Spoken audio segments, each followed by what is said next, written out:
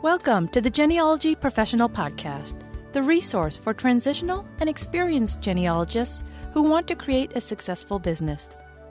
I'm your host, Marion Pierre-Louis. Here you'll learn from professionals all around the world who work in the field of genealogy. Are you ready to learn and grow together? Then let's get started. This podcast is sponsored in part by the Association of Professional Genealogists. You can find out more about them at www.apgen.org. Welcome to episode 16 of the Genealogy Professional Podcast. Today we head to Ireland to chat with genealogist Fiona Fitzsimons. Fiona, welcome to the Genealogy Professional Podcast. Hi, Marion. Thank you very much for asking me to speak today. Today also happens to be St. Patrick's Day. We saved our first Irish episode for St. Patrick's Day, so it only seemed appropriate to head to Ireland at this time because Americans, we're a little bit obsessed with the Irish. Let's get started by having you tell us about yourself and give us an overview of your genealogy business. Thanks, Marion, for asking that. The genealogy business is the well of Eneclann. We established Eneclann in 1998 as a Trinity College Campus Company. So Brian Donovan, my boyfriend at the time, now my husband, and I, we were coming out of the School of History, and we wanted to use the skills that we had learned there and to try and monetize those, because we had become, to some extent, disenchanted with academia, and we didn't want to go into the usual options that were there, which was working in the senior civil service or working as business consultancy. We kind of liked the idea of working for ourselves. Genealogy was the driving force because that was what there was an existing audience for that. And because we were coming from Trinity College, we offered something which was new in that we offered a very deep knowledge of records, but also a deep coverage of the records, which we thought at the time was fairly unique. We could cover 400 years because a lot of genealogists tend to focus in on maybe a 100-year or 150-year period. We started out then providing a genealogy business, and from that we grew other parts of the business, including archives and records management, which we provide for government departments, large law firms, larger corporate businesses. We've been involved in one of the largest ever disaster recovery projects for the Department of Defence here in Ireland. We've also been involved in providing archives for the Department of Health and Children raised in care in Ireland from approximately the 1930s right the way through up to the 1990s. So in a way this is another kind of skill which we learned in the School of History in Trinity. But very early on, Brian also recognised, and I have to admit it's something that he recognised before I did, the web was still new in those days and the web was crying out for content. And he recognised that historic records were one of the key things that could be used to plug this hole. Basically, to digitise and index records, put them up online, and to then sell subscriptions to people who wanted to trace their own family history. But like I say, genealogy, researching other people's family history on a commission basis, it has always been the driving element. In a sense, it's what unites all the disparate parts of the business. Fiona, I want to go back to when you were at university. Was the focus on history, or were you also at the same time doing genealogical research, personal research, or for your own family? I'm just trying to see where the genealogy came in. Was it there first, or was it there after the business idea? I think what first inspired me to become a genealogy professional was that I could earn some pocket money while I was a graduate student. And anyone who's been a student knows it's probably the time in your life when you are most broke. And it was even just to have money in my pocket so I could go out and meet my friends on Friday or Saturday night. A number of people in university, a number of the professors were interested in tracing family history, usually visiting professors who were over for 6 months or a year. And they contacted the research library, which is where the graduate students would all have been based doing their research. And they asked for a good graduate student who would do reliable research. And my name was put forward by the research librarian at the time. So in a way, I stepped into genealogy almost by accident. And at the same time, I was also asked to take on a couple of guided tours of Dublin, and again from the historic point of view. So I've actually given a couple of Nobel Prize winners who were visiting Trinity tours around historic Dublin. Some of them absolutely loved the whole history side of things, and that's what they wanted to focus on. Others were interested in the wider culture. One little trick I picked up very, very quickly was to walk by St. Patrick's Cathedral around or about 4 p.m. and to drop in for evensong. So it's almost an accidental falling into genealogy. That's really interesting. I've never actually had anybody say that to me before. I'm assuming that because you're doing history at university, that you're not in a business program, right? You're not taking business courses. So you and your partner get this idea to start a business after you graduate. What do you do to make up that for that lack of business know-how that you haven't? You've been trained in the history, but what about the business side of it? How did you prepare yourself for that? Well, to some extent, I think my mother had prepared me. My mother had a degree in business, and she actually taught entrepreneurial skills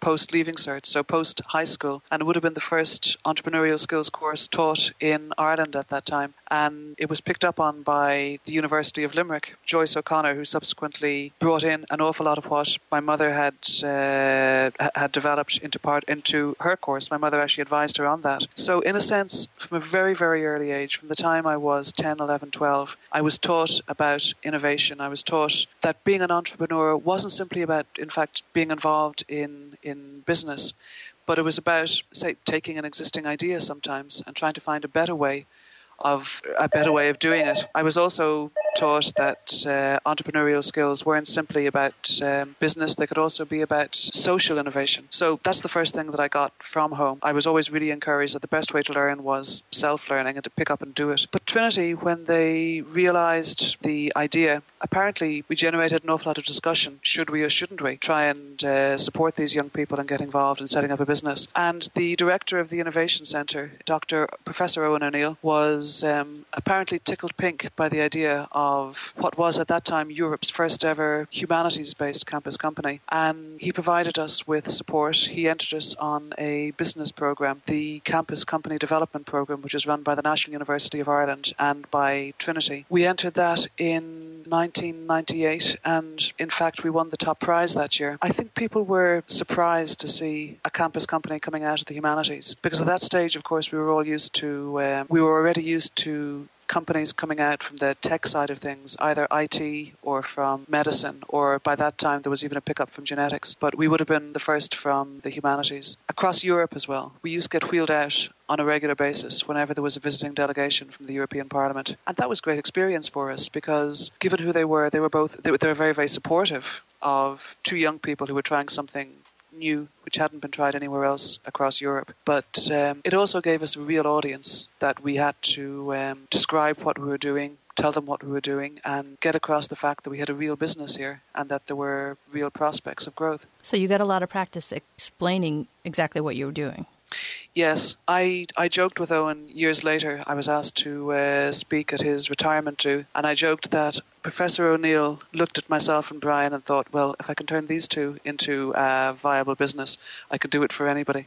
I think we were just a real challenge to him. I am imagining that many of the people in your history program at Trinity went on to become professors or teachers or something like that. I wouldn't imagine with a course like that, a program like that, that they're churning out business people. So are you too unique coming out of that program with this business idea? In some ways we are unique, but I remember the very first week I was in Trinity. You have to remember that Trinity is an elite college, and the majority of people who would have completed history degrees would have gone on either into the senior civil service or into the corporate world. The single biggest employer of history graduates in the 80s and the early 90s was merchant banking. I think what is unique about us is that we set up a business which was based on what we had actually learned within the School of History, that the skills we're actually employing are analytical skills, writing skills, but also using research, harnessing research, and then harnessing archival experience and knowledge, but also our knowledge of the records, creating a business out of that. I think that's what's different about what we do. Clarify one thing for me. Is Eneclann part of Trinity University, or is it a completely independent and separate company? Eneclann is a completely separate company from Trinity. We developed out of the School of History, and Trinity retains a small shareholding. Tell me about when you first opened your business. I'm imagining it's just you and Brian, just the two of you. How quickly did you grow? What did you do at the beginning? How did you let people know you were open for service? And where did your business come from? Were there many Americans who contacted you, or was it Irish focused? What was it like right in that first year? Well, in the first year, we were in a small room, an office which was the size of a broom cupboard. It basically had enough space for a table and 2 computers and bookshelf. In that first year, right from the get-go, we aimed ourselves entirely at the overseas market. We actually recognised the power of the web, and that might sound very everyday now in 2014, but this would have been back. Eneclann had a prehistory of 2 years, so back in 1996 and 1997, we realised very early on that we could create a web page. By which we actually offered historical research, and that was initially how we reached our audience. So we were aiming it very definitely at an overseas market, particularly Americans, Australians, New Zealanders, Canadians. But in that first year alone, we also picked up people from South America, and we even had one client from one of the polar research stations, proving the power of the web to actually connect people. So did you strictly promote yourself on the web, or did you do advertisements in print magazines or outreach of any other sort? In the first year, the only kind of outreach we had would have been there were a couple of newspaper articles. Now, we were very lucky. We got newspaper articles in the national newspapers who were saying, look, isn't this interesting? Something which hasn't been done before. But you have to remember, all of this was before the web, before people really caught on to the idea of using the web to monetize a particular set of skills or to create a business. I remember back in 1998-99, Brian being invited to a meeting with the heads of all the banks in Ireland at that time. Brian and myself were invited. We were sitting around the table listening to all these people who were theorising how you might actually arrange for payments, whether or not there was all the different pitfalls of doing something, selling it online. And then Professor Owen O'Neill, who was chairing the conversation, said, well, I have to my right here 2 people who actually have been doing this for the last year and a half. And we were asked to speak. And at that time, sitting around that table with the heads of all the major banks in Ireland, we were the only 2 people at that table who actually understood e-commerce, because we had, at that time, a year and a half's practical experience of doing this, of promoting ourselves and selling ourselves via the web. So I suppose a lot of it was word of mouth. We got a lot of personal recommendations. There was no electronic payment at this time, right? So the e-commerce aspect of it is the business is e-commerce, but was payment still via check or wire or something like that? Exactly. We had a little credit card slip. People could phone in their card details. Mm-hmm. Even to get that, we had to jump through a number of hoops just to get that. A couple of banks turned us down initially. They were concerned we might be money laundering, which, considering the tiny sums of money we were taking in at that time, seems, if that had been the case, we would have been the worst money launderers in history. But it's this fear of the unknown. E-commerce really was, it was a revolution in terms of how people do business. And the banks, funnily enough, were very, very slow to cotton on to that. Can you share a story of an obstacle or a challenge that you encountered in those first couple years and how you worked around it? Because not everything goes smoothly right from the start. I think as we started to grow, one of the biggest challenges we faced was cash flow. And I remember at a particular point in time, we were owed €120,000 and we owed the revenue, and the revenue always have to get paid, maybe half of that, 60,000. But in order to be paid, we needed a tax clearance certificate, which ran over a particular time. And so without that, we couldn't get the money in. And unless we got the money in, we couldn't pay out. And that was the obstacle, cash flow. And the way we actually got over it is we went and we talked directly to the revenue and we negotiated with them that we would put in a system of payments. So I think one of the earliest and one of the most important lessons that we learned was to develop a good working relationship with the revenue. The government always has to get paid. But the fact is, when they can see you coming in, when they see that you are reliable in that way, they will often help to meet that cash flow difficulty by, for example, putting in a monthly system of payments. So it worked well for us. Let's talk about when your business started to really come together. You're starting to hire staff and you're not having the cash flow problems anymore. Describe what that felt like and what your vision was at that point for where you wanted to take the business. At that moment in time, I think the greatest sense I had was the importance of, I suppose, staying on top. There were so many things happening. And given the academic training that both Brian and I had received, we were used to learning something very deeply, very thoroughly, and having control of it. So one of the first things we had to learn once everything began coming together was to try and delegate more and delegate better. And I would say that's something I still have a problem with to the present day, as some of my colleagues might actually report as well. So how did we work around that? Well, we made some very good decisions at the beginning. We hired some very, very good people. And in fact, the core of the Eneclann staff who would have been recruited in 98 to 99 are with us down to the present day. And considering that Eneclann has been through a boom and a bust, that's something I'm personally very, very proud of. We've managed to hold on to really first-rate people by creating what I like to think of is a positive working environment where everyone actually has an input and has a voice that will be listened to. So that was the first really good thing that we did. Now, we made very many errors, but we never made errors that were so serious that we couldn't recover from them. And I suppose that's one of the second things, gaining the confidence to make those kind of errors and making so many errors that I stopped beating myself up over it and just learned to relax and treated it as just, that's something I had to learn.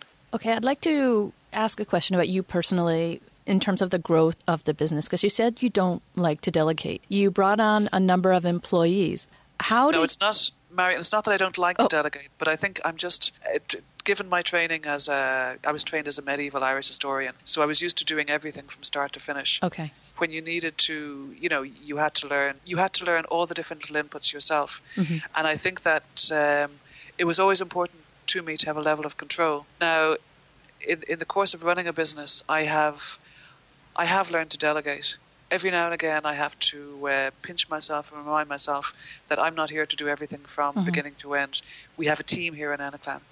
So how did you determine when you started to bring people on what the new employees would do and what would you focus on? How did your role change when these new staff members came on and could help with the load? Well, it took me out of the archives and it put me more into administration. And that is one of the things I found very difficult because I love research. I love being in archives. To this day, I think I don't get out into archives as often as I might otherwise like. I have often found that working with other historians and working with other genealogists, what we have tried to do is we've tried to bring people in who have different areas of speciality. So that, for example, we're not taking in everyone who has a speciality in the 18th or 19th century. We do like to take people in who've got a minimum undergraduate degree in history and usually a master's as well, either in history or a related subject.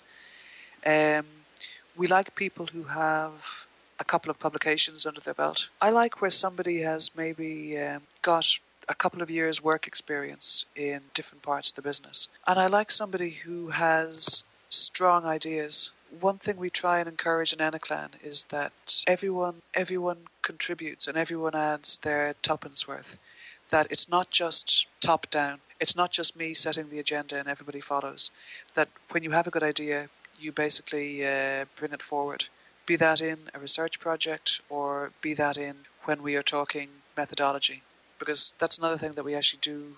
It's another system which is developed within Eneclann, and that is that we often discuss case studies. At this stage, we've done thousands of commissions, and we very often will come up again with similar genealogical conundrums. And when you have a team like that, particularly a team who have worked together since 1998, 99, it's a really good idea to harness those skills by trying to create these case study discussions where if a similar type of case crops up, somebody who's worked on something similar at a previous time can say, well, the last time I worked on a similar kind of case, a canal family or a railway family, I managed to crack it by going through the methodology and also the particular sets of records, for example. Where does writing articles and public speaking fit in your business? Does everyone in Eneclann participate in those activities, or is it restricted to just you or certain people? Everyone in Eneclann is encouraged to do those things. Now, the fact is, everyone has a mind of their own, and I'm not going to force anyone to do something they don't want to.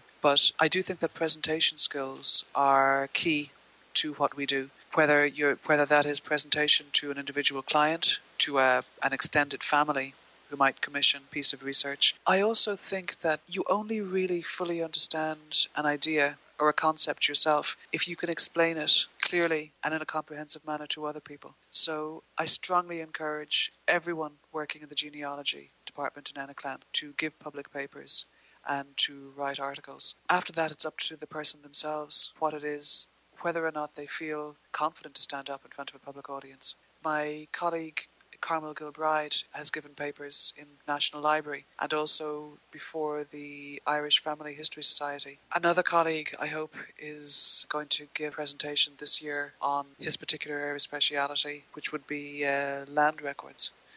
So we're hoping to do that in the first half of the year. We were talking about it before Christmas. I think as well that when you write an article, you're communicating with a wider audience, and I think that can only reflect well in terms of how you write for individual clients. Where do you in Eneclann fit in to the international genealogical community? Is your focus strictly on Ireland or Ireland and the UK, or do you interface at all with people in America or in continental Europe in terms of conferences or perhaps joint projects, developing standards or anything like that? Well, that's really interesting you raised that. For the last 10 years, I've been very much Irish-focused. And part of the reason for that are Brian and I have 3 boys, aged 9, 7 and 2. So I've been very much home-focused, looking after the kids. I've recently begun looking outwards and, I suppose, interfacing, meeting up with genealogists in the UK and in the US. This year I'm speaking at Who Do You Think You Are in London in February. I was also recently elected to the board of directors of the Association of Professional Genealogists, and in fact I've just returned about a week and a half ago from Salt Lake City for the first board meeting of 2014, and for me it was a fantastic trip. I came back, despite the almost a day's journey back and a 7-hour time difference, I came back invigorated. I'd met so many like-minded people. I'm very, very interested in terms of communicating much more and being part of an international genealogy community.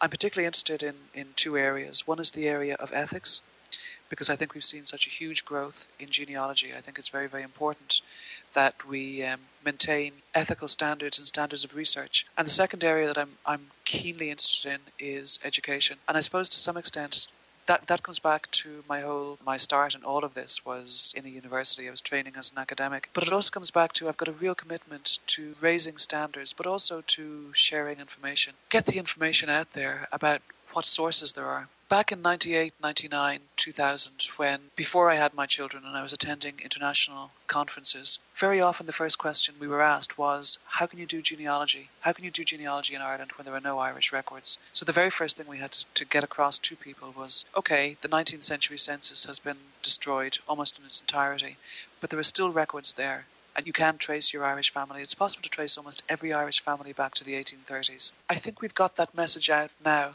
and in part that's been because we've had a digital revolution in Irish family history. At this stage, there's now over 100 million unique Irish records available online through websites like irishgenealogy.ie, which is a free government website, findmypast.ie, and Irish Origins and Ancestry.com. I think the proof is in the pudding. People can see now that there are very many Irish records out there. But now I think we need to communicate to people, these are the sources and this is the way that you can squeeze every last drop of information out of them. I love attending conferences because it's a great way of meeting other genealogists, meeting up with like-minded people who take it as seriously as I do. Do you have a line of communication open with, let's just say American genealogists because I'm in America, but this could just as easily be with Australian genealogists? You've got professionals over there who are kind of on the first line of Irish immigrants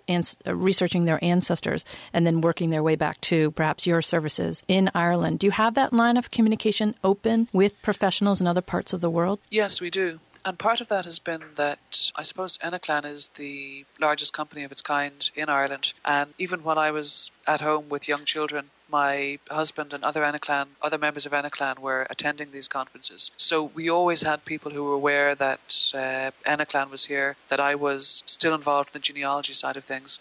But we've also been involved with TV programs like Who Do You Think You Are?, Finding Your Roots and Faces of America. And working on programs like that, we've worked with teams of other genealogists across oceans. We've been working on, from our point of view, we usually pick up the research at the point that the genealogists in the country of immigration stop, when they trace the immigrant ancestor.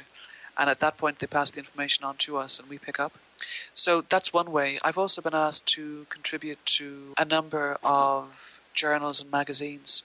So in a way, that's put me continuously in contact with the editors of those magazines. But then also I get a small post bag.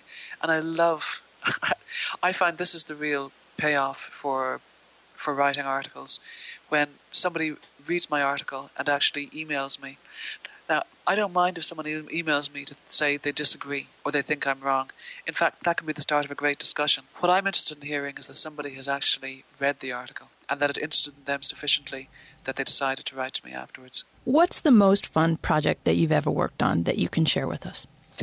God, that I can share with you. That's actually an interesting one. We've worked on a range of projects that I loved. I worked on the film Albert Nobbs a while back, directed by Rodrigo Garcia Marquez, starring Glenn Close and Maya Wasikowski. That was fun because I described that to a friend as being like historical Sudoku. I took all of the many incidental things I had picked up in doing genealogical research, the kind of social history aspect, and I was asked to, in practical terms, provide the social history background to Albert Nobbs, to describe, for example, social conventions of people staying at a hotel, to describe things like what would you see in the streets outside the hotel, in the back streets, but also in things like the street singers or people who said poetry at street corners, street urchins. I was also asked to come up with things, for example, what would you expect to see on the table on a dining table for breakfast, for dinner, for tea. And that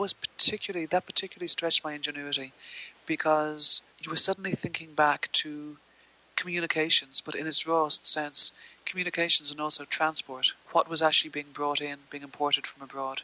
So that was a fun project to be involved in. It was also fantastic to see it on screen, to realise it on screen. I was 8 months pregnant at the time with my youngest child. And I remember the crew turning around to me and saying to me that the director had told them if she can turn up, we had very, very heavy snows at the time and people found it difficult to get into the city centre. But apparently the director said, well, if Fiona can turn up at 7 and 8 months pregnant, then there's no excuse for the rest of you. So the crew turned around and asked me if I'd stay in bed 1 or 2 mornings, just to cut them some slack. Did you do that? No, I'm afraid I'm happiest when I'm busy.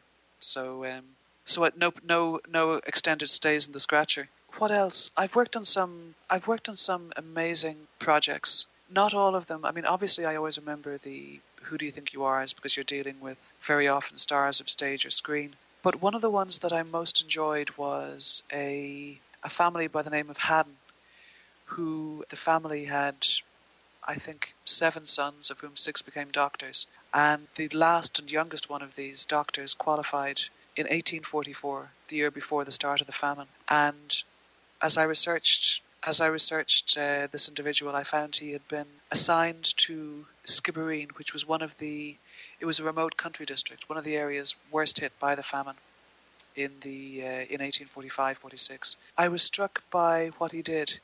He worked all day in the dispensary, a full day working from 9 until 5 or 6. And he then closed the dispensary, went home, had his dinner, but he then took his cart out. And in fact, all the dispensary doctors in Skibbereen were noted for doing this. They then took out their horse and traps and they travelled out to the more remote areas. And they travelled up into the mountains and into areas where people who were too ill to actually get up and walk down into the town, who were too ill to travel, they visited them in their homes. And when I say homes, I'm talking about 1 and 2 room houses, walls of mud, thatched roofs. And in fact, this doctor had picked up cholera, I think, from going out and from attending some of these patients. He was almost given up for dead, but he was nursed back to health. And as soon as he recovered his health, he picked up and did the exact same thing again. And I was very, very struck by, I suppose you could say, just his sense of public duty. And this is what he was trained in. He was a doctor, and he was prepared to put himself on the line because he realised there were people who actually required a doctor's help, who couldn't always travel because they lived so remotely and because they were sick, but they still required a doctor's care and attention. So that was one of the ones that I was most deeply moved by. That's an incredible story. Where is that? Is that on Who Do You Think You Are, or where is that broadcast or published? No, that's not. That wasn't for one of the Who Do You Think You Are's. I actually deliberately was. That wasn't Who Do You Think You Are. That was a private commission from an American family who were descended from this guy. I mention it because it's one of those that where an individual from beyond the grave, I found. I had a very clear sense of this person from some of his letters, which I had later read, but also from his children's letters afterwards. It was one of my favourites because I was touched by his humanity. It sounds like it might make a nice article or a short documentary to share his story. Personally, I'd love to make short documentaries with stories like that. I think Who Do You Think You Are, on the one hand, it's great, but there are very, very many more stories beyond simply the great and the good of this of any generation.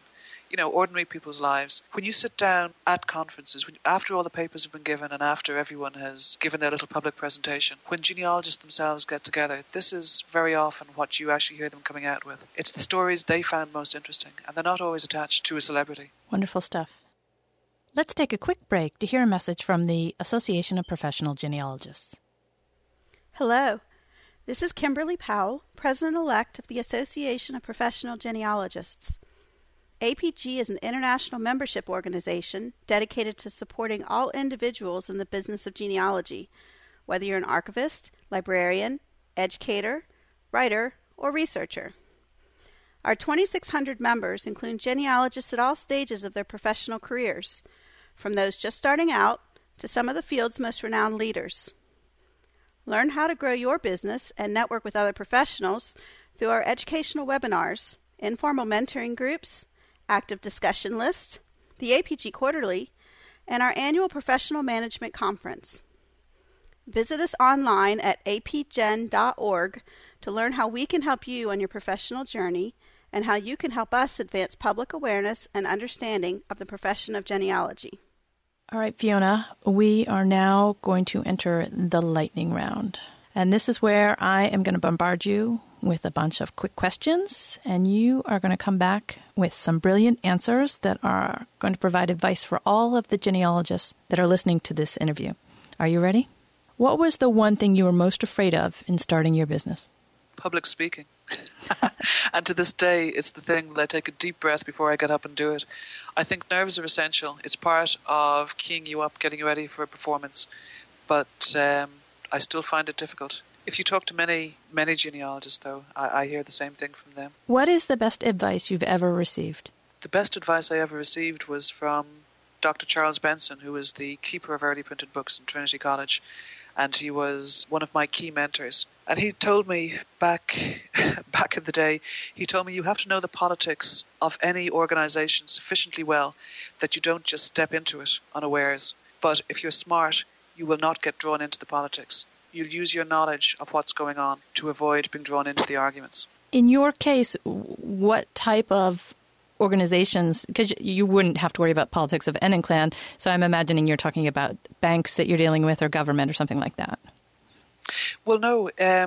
Eneclann, very often we do a lot of archival and records management business. So we would work out in government departments, but also in larger corporate firms. And sometimes you can walk into a situation where there's a dispute between Mr. Brown and Mr. Black, which has been going on for 20 years earlier. And that can even boil down to how they want their archives organised, cleaned and tidied away. And it's just being aware enough of your surroundings that you don't put your foot into things. Yeah, I think it's great advice. And thank you for giving an example, because that makes it very clear. What is one specific action that listeners can take in the next 24 hours to help them transition into a genealogy career? Well, I would say the one specific action that listeners could take would be to familiarise themselves with Irish genealogy websites. We've had a digital revolution in Irish family history in the last 10 years, and I like to think that Eneclann was very much at the forefront. The first publication we ever prepared was 100,000 wills and testamentary records, the Index of Irish Wills in the National Archives. But we were also part of the group who in 2002-2003 digitised and indexed Griffith's valuation and put it up online. Now, at this point, there are now over 100 million unique Irish records which are available online. There are a multiplicity of websites, but I think that there are 4 or 5 key websites. And for anyone who wants to get involved in Irish genealogy, the first thing I would say is familiarise yourself with those websites. findmypast.ie, irishorigins.com, irishgenealogy.ie. They would be some of the key ones. Get to learn the strengths and weaknesses of each website. Do you have a productivity tool or an app like Dropbox that you love and that you can share with the audience? Well, I love Dropbox because it's a very easy way of passing around a large image. For example, family trees. Sometimes in some of the family histories I would be working on, I might have a few hundred people in them. If I'm sending something like that via email, it's liable to stall my entire system. Dropbox gets me around that difficulty. Any other apps that you love and can't live without? Not really. My eldest son is 9, almost 10, and I have only recently reclaimed my iPad, so I'm re-familiarizing myself with apps. What is your preferred social media channel, or don't you do social media? I am certainly interested in social media. I like YouTube because of the immediacy and also because it helps me to keep the kids entertained. The truth of the matter is I don't really have that much downtime, and when I do, I like to read. So in that I'm very analog. Okay. I love a book, and I always read an actual book, not a Kindle. Well, this segues perfect into our next question. If you can recommend one book for our listeners, what would it be? Now, that is a curious one. If I could recommend one book for your listeners, it wouldn't in fact be an Irish history book. I think I would recommend anything by Jorge Luis Borges, for the simple sense, his understanding of what an archive or what a library was. And Borges was the director of the National Library of Argentina. Now, I don't think the National Library ever got much of a look in. I think he focused entirely on his writing. But he understood a library or an archive as almost a mirror which reflected back the idea of a society in it. I just think it's a very culturally rich understanding of what an archive or a library can be and what it contains. And I love his stories. They're also, some of them are quite short, so it's possible to squeeze them in between tea time and bath time. And I'm afraid I'm very much a working mother, so it's always a matter of squeezing in what I can do in between those personal demands on me by my children. Okay, now I've got a hypothetical scenario for you. You have to move to France. You're leaving everyone in Eneclann behind. You're not familiar with the research or the records. You cannot do anything related to Ireland. What are you going to do in France in the first month to hit the ground running and start a new genealogy business? In the first month in France, I would probably apply for my reader's ticket for the Bibliothèque Nationale, and France is such a bureaucratic country, it would probably take me at least a month to actually get the reader's ticket. Well, let's say that you got it magically in a day. What would you then do to get your business going?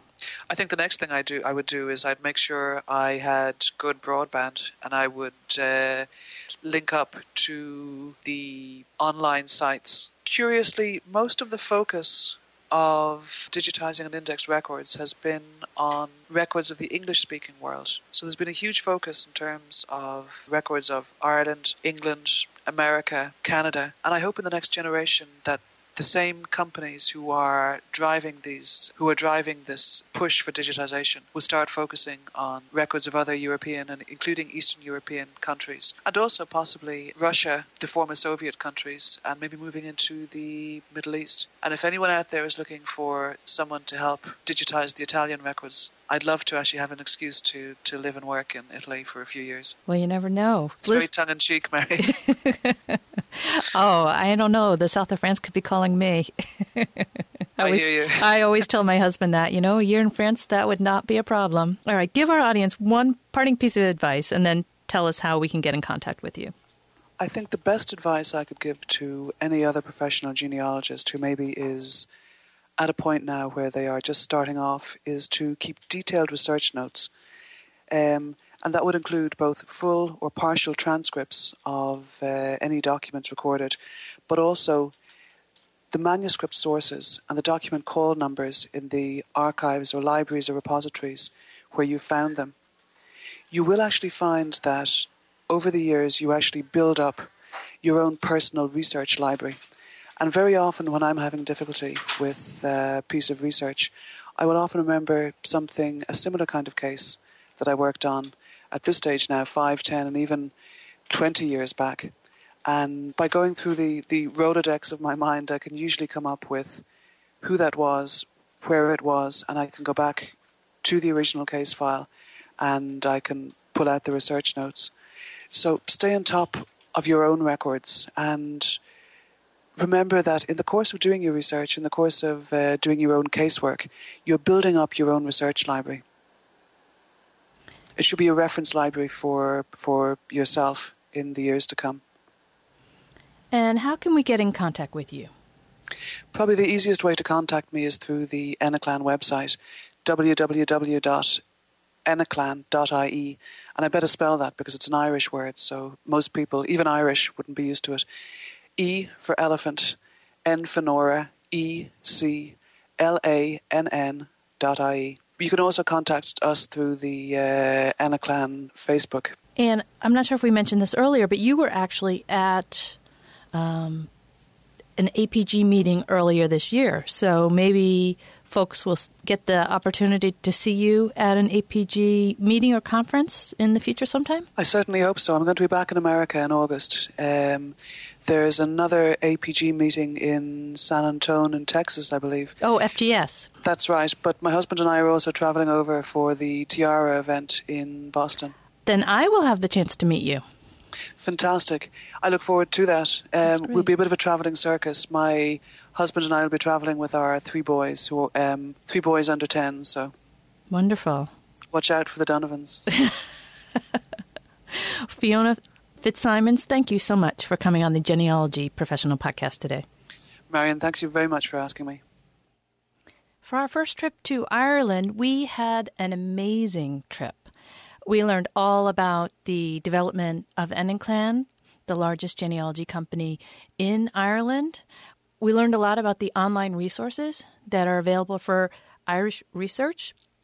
We heard some wonderful stories about specific projects that related to Ireland. And we got some great advice from Fiona Fitzsimons. And it's that last piece of advice that she had for the listeners of the Genealogy Professional Podcast that I'd like to focus in today for our action item for this week. Fiona said to keep detailed research notes. She said you're building up your own research library. And in that particular case, Fiona was referring to a library of your past experience, your research projects, and that's a tremendous value to draw from the own work that you've done. But there's also another kind of library that you should have, and that is your reference library. And everyone's reference library is going to be different depending on where in the world they live and what their research specialties are. They might focus on an ethnic research specialty such as Italian or German or Dutch, and so they need books on that topic. And depending on what country you're in, you're going to need either British books or American books or Australian books. So what I'd like you to do this week is to come up with a list of 10 books that are essential for your personal research library. What are the books that you need to have at hand, available to you at any time of day or night, so that you can be the best genealogist that you can be and you can do the best work that you can do and have the information available to you at all times. Now, my library is rather large because I'm a bit of a book hoard. But I was also lucky enough to inherit all of my mom's genealogy books because she was a genealogist as well. And that helped a lot in terms of increasing my library. But let's see, 6 of the top books that I would have in my library would include Professional Genealogy, edited by Elizabeth Shown Mills, Red Book, American States, County, and Town Sources, published by Ancestry.com, Land and Property Research in the United States by E. Wade Hone, Evidence Explained by Elizabeth Shown Mills, the BCG Standards Manual, and The Researcher's Guide to American Genealogy by Val D. Greenwood. Those are some of the ones. There are many more that would be on my list, but those are probably the top most essential ones. I left off the ones that are very specific. There are some that are crucial to me here in Massachusetts, but they don't really relate to all of you folks, so I just left those ones off. But when you're doing your own list, make sure you include those. Whatever's critical for you to have in your reference library. So maybe you have these books now and maybe you don't. Put together a list of the top 10 that you think you should have and just make a note of what you do have and what you'd like to get sometime in the future. I hope you enjoyed this trip to Ireland today. I certainly did. Oh, that was so much fun for me. And I can't wait to head back across to Ireland in a little bit. Until next week, so long.